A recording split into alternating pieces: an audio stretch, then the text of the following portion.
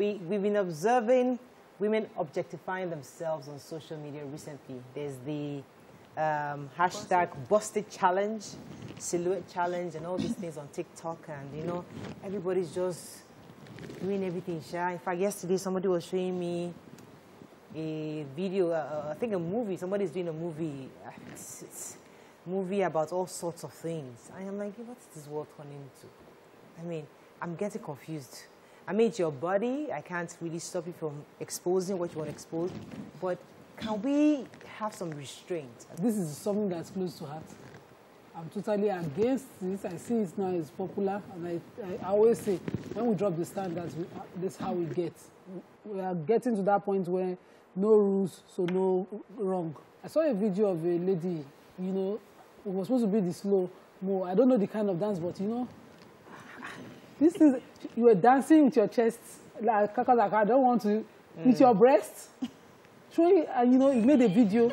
Straighten it up. You know, and she didn't even mind. And my daughter was coming here.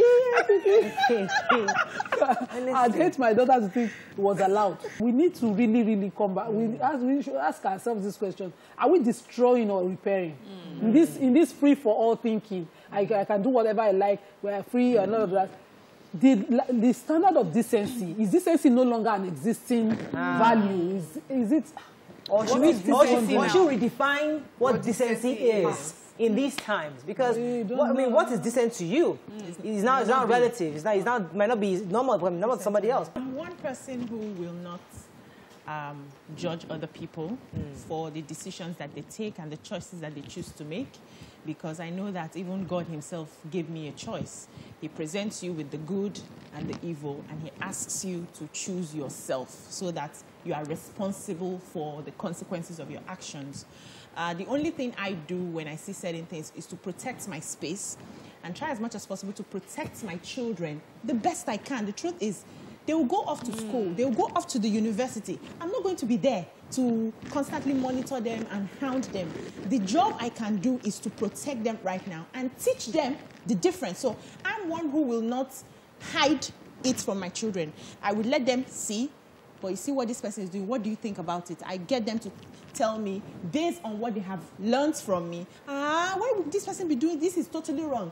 And in my heart, okay, thank God they are listening. They know the difference. When it comes to women's rights, feminism, it has come through a journey.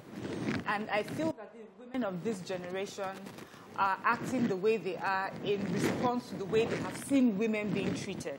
So for them is, the message I hear from these sort of challenges is that women's bodies have been regulated and have been regulated by the gender that is not female. It's regulated by the opposite gender.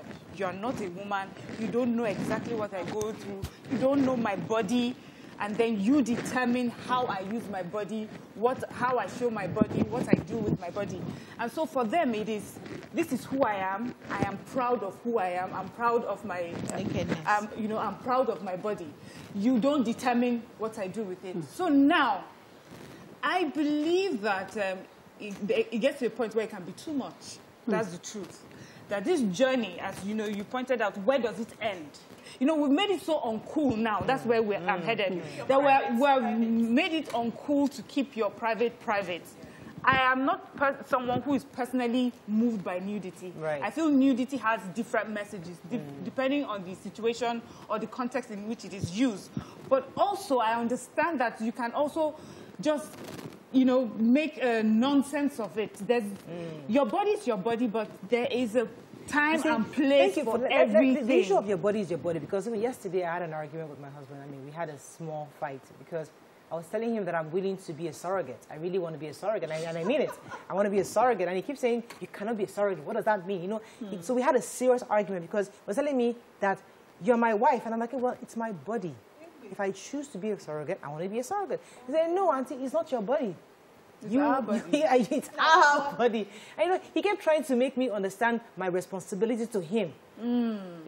Because, yes, it's your body, but you still have a responsibility to me. The same way, yes, you're an adult. Yes. It's your body, but you also have a responsibility to those who are seeing you. You have a responsibility to the society at large. There's a bigger picture. You do a video today.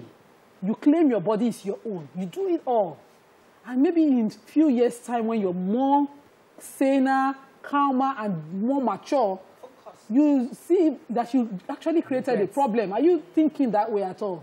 You know, the way we thinking ahead. Thinking ahead, how these rules that I'm creating today, will they apply for a lifetime? Are they classic? Are they something that I would love to be remembered by? I mean, that's The what I internet watch. never forgets. I know I be shashawo. You're talking, you don't mouth. I be shashawo. I be shashawo. I'm thinking, what are you thinking? We're living in the moment. No, you're selling a product. You're selling a product, so